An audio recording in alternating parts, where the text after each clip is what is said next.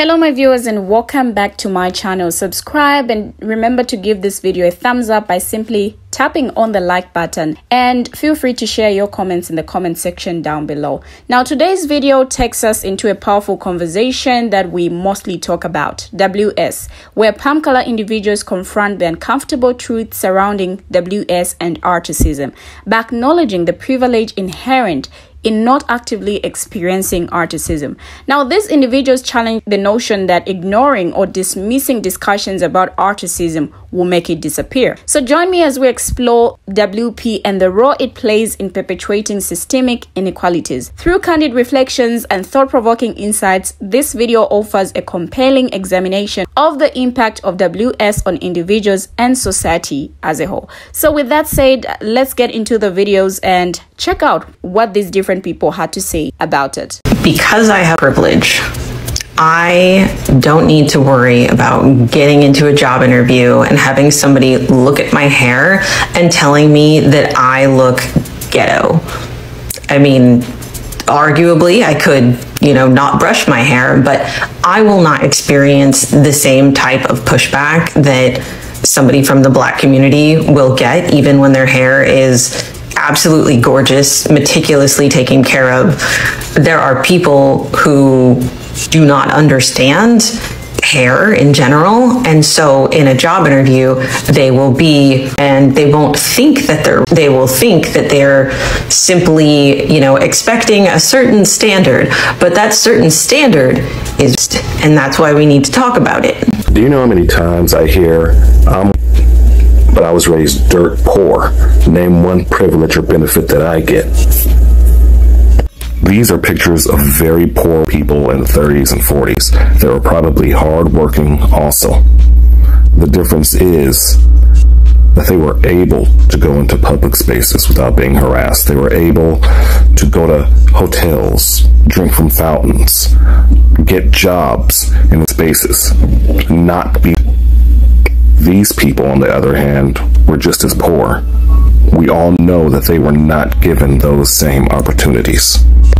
One of the benefits that you get from your privilege is that you're able to ignore your privileges so that you can ignore other people's oppression. So if there was privilege, why was I always poor? His ideas about privilege are all over the place. At one point he said, if I had privilege, why did my mom, my dad, and my grandfather? Because we're not vampires. There's not immortality. But a lot of people ask, if I had privilege, why was I poor? Why did I struggle? Because it doesn't mean you won't do those things. It just means you won't do those things because you are. Many groups have the same struggles you faced, plus others based solely on the color of their skin, and the fact that you don't experience those is privileged. In fact, you're so privileged you don't even realize those struggles exist. In one of his examples, he almost stumbles on the point. He says, if I'm standing with 5 black men and a police officer comes up, they assume I'm the one who's up to no good, completely missing the fact that they're saying you're guilty by association.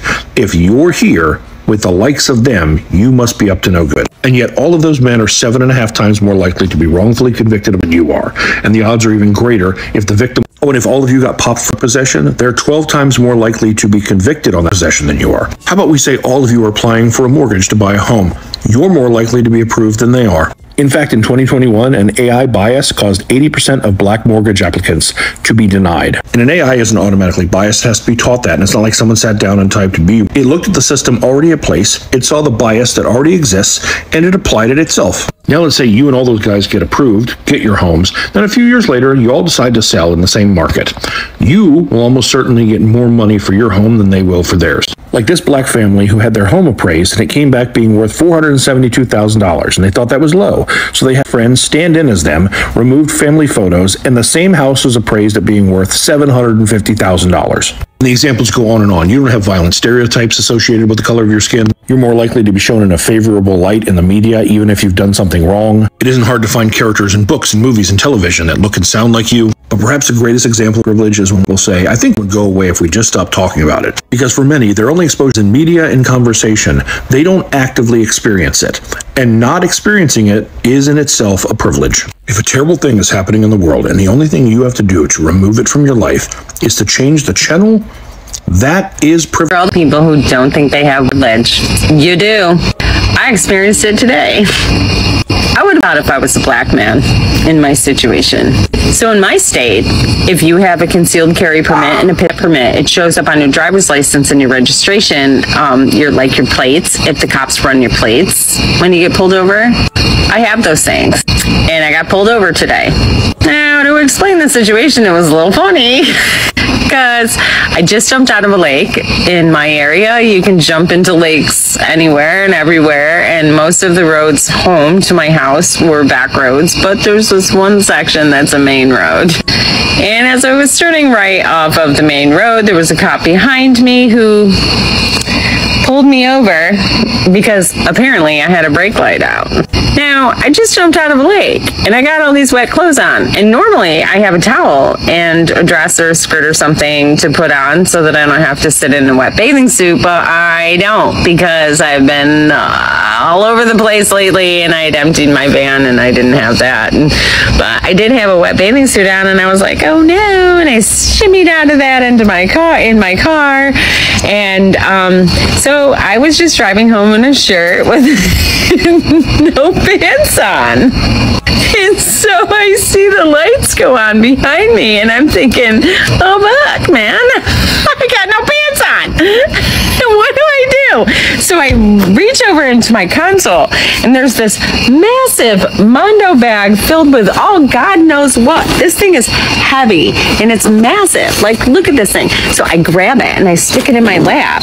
And I know from how difficult it is to get your training that you put your hands on the wheel. Always have your hands on the wheel and don't move them when an officer comes up to your vehicle.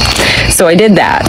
And he's like, oh, do you know why I pulled you over? I was like, no, officer, I don't. Pretty sure you couldn't see I don't have pants on. Anyway, he tells me I have a brake light out and doesn't ask me for my license and registration because I would have to rifle through this Mondo bag and I have on my license. I didn't have to do that. I was like, oh no, I didn't know that. I'll get that fixed on Monday. Thank you for letting me know, with my hands on the wheels the whole time. And he let me go. Now, if I was a black man in a van with blacked out windows, and when they ran my plates, because they always run your plates when they pull you over in this state, they would have been hypervigilant and on the offense and perhaps would have got today. Privilege. It is as simple as that. Driving around with no pants on. On my license. Did not get shot. Now, let me first start with something that really got my attention. The notion that articism can simply disappear if we stop talking about it. I'm struck by the profound disconnect between this assertion and the lived experiences of marginalized communities. The idea that ignoring articism will somehow eradicate it fails to acknowledge the deep-rooted systemic inequalities and injustices that continue to perpetuate racial discrimination. First and foremost, articism is not merely a topic for discussion. It is a pervasive reality that impacts every aspect of life for Black people and people of color, from systemic barriers in education and employment to disparities in healthcare and criminal justice.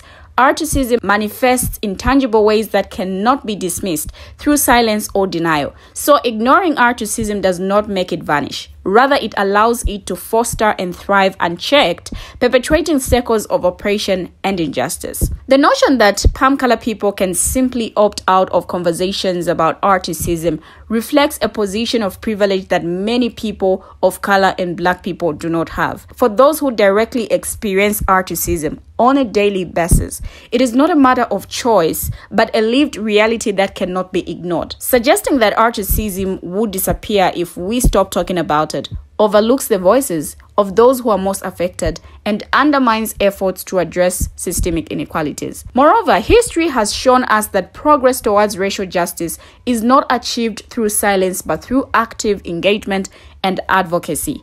The civil rights movement, for example, was propelled by the voices and actions of Black activists and allies who refused to remain silent in the face of injustice. By amplifying their voices and raising awareness about racial disparities, meaningful change was achieved.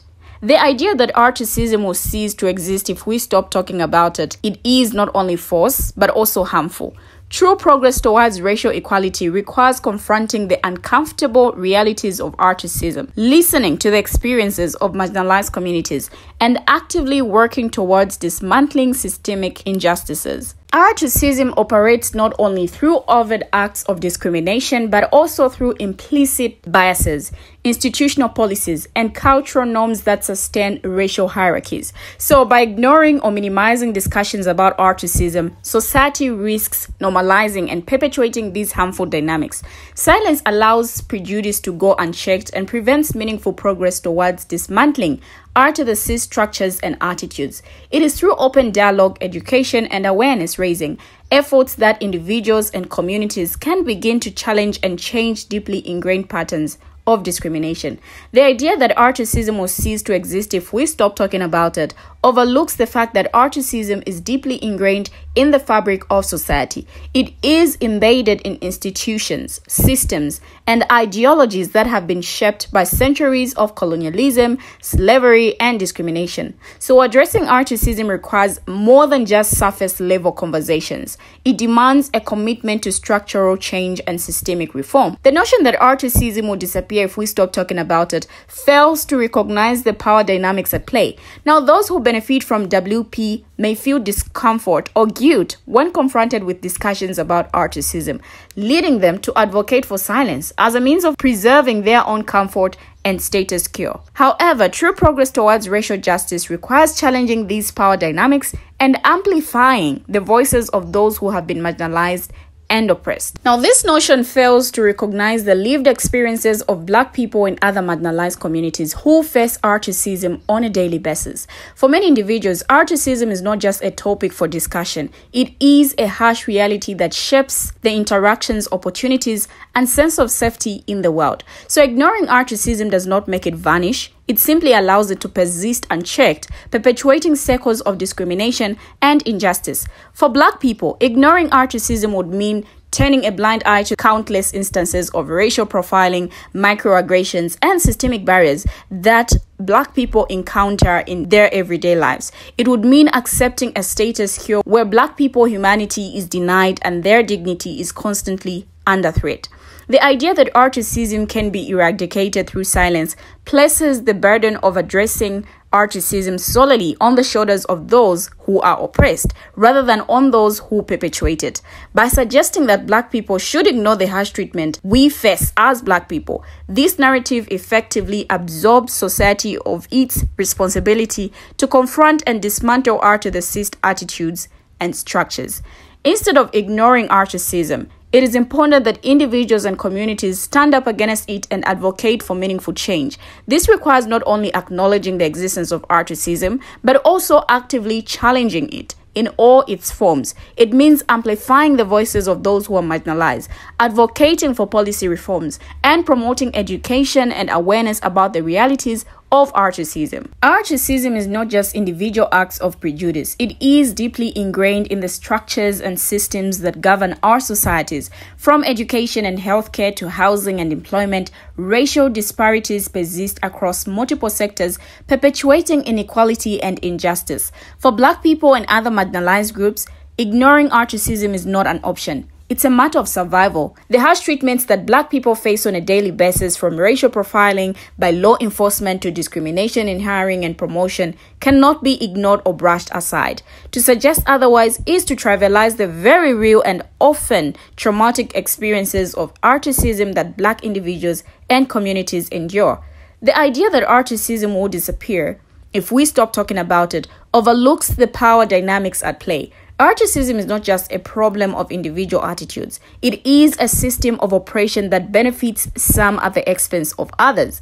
By silencing discussions about racism, those in positions of privilege effectively maintain the status quo and perpetuate their own advantage. So ignoring articism does not address the root causes of racial inequality. It does not challenge the systemic barriers that prevent Black people and other marginalized groups from accessing equal opportunities and achieving their full potential. To truly address articism, people must confront it head on, acknowledge its existence, and work collectively to dismantle the structures and systems that uphold it. We have finally come to the end of the video. Share your thoughts on this. Thank you for watching and see you in my next video.